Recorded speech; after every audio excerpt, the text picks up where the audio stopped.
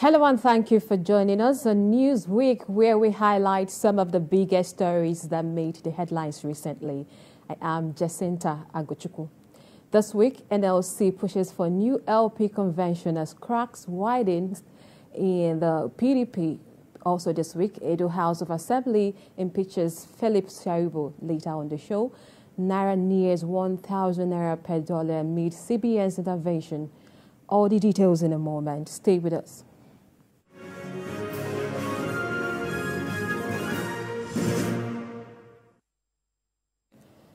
Well, this week, the leadership crisis rocking the Labour Party deepened further as the Political Commission of the Nigerian Labour Congress, including some party stakeholders, called for a fresh national convention. This development followed heightened internal conflicts within the party and the NLC's renewed commitment to reclaim the party control from the national chairman, Barrister Julius Abure, over his role in a divisive national convention. At the end of the party stakeholders meeting in Abuja, attended by notable party figures, they agreed to constitute a transition committee led by the NLC Political Commission to create party structures at all levels and prepare for an all-inclusive and expansive national convention within 3 months. I have joining me to discuss this in the studio Justice Ojenu, a lawyer. Welcome to the show. It's my pleasure. All right, let's start. Let me start with asking you how you've reacted on this dynamics, internal crisis within. They speculated to these two parties, PDP and LP. What has been your reactions? Okay, generally, I think that most of the crisis is neophytic, is because they are being childish. And of course, sometimes it's because of the nature of the jostle for power. But having said that, I must state the disadvantage of this kind of situation. It is that the people who are supposed to be the beneficiary, the customers, the consumers, they are going to be the worst for it.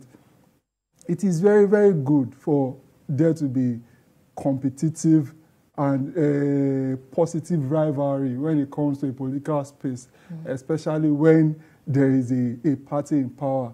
It is for the benefit of the APC for there to be competitive opposition. But again, APC is supposed to, it's not their fault. As far as they are not doing anything illegal, whatever it is they are doing to carry the day, I don't think it's a bad thing. So generally, whatever it is, and again, most especially, the role that NLC is playing in Labour Party, I feel it is very, very unhealthy and uncalled for. Whatever it is that NLC wants to do, if even they end up taking control of the Labour Party, it will create a serious situation of conflict of interest. We saw what played out in Imo State, where NLC couldn't separate itself from either being a pressure group, a proper labor group, or a political party. It looked like a labor group wants to take over political activities. I feel that it is unhealthy for our democracy. Anybody that feels that they want to participate in politics and political power as distinct from fighting for the struggle of the common everyday worker, the person should take off the hat of labor unionism and go and properly jostle for political power. Because I feel that it is not in the interest of workers at all for NLC to also now take over a proper political party, especially a political party that is as competitive as the Labour Party. All right, staying with your point that these parties are more like displaying childish behaviors and all of that, and as well the issue of formidable opposition parties. Isn't it time for the stakeholders of these political parties to really come in? People like talk of PDP, Atiku. Nothing, you won't hear him say anything concerning the party, the crisis, resolutions on how to put their homes together.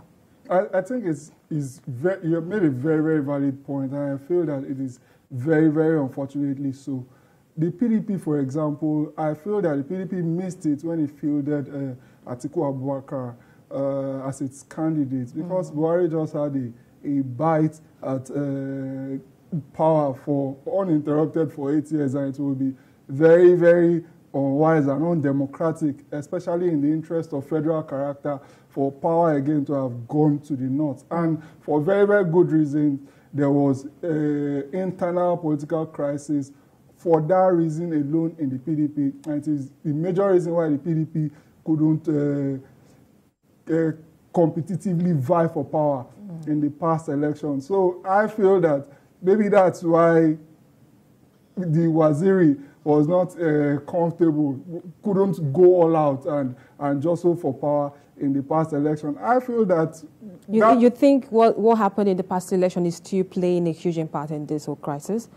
To a large extent, yes. The divisions that were caused in the past election, for example, a Wike against Atiku, it's still there. It's still very enduring, even though it now appears to us that maybe Wike is becoming weaker and weaker because the persons who peg their tents with him are bidding him goodbye. But again, it's the nature of politics. Eventually, people gravitate towards power, and as the situation stands, Fubara is power.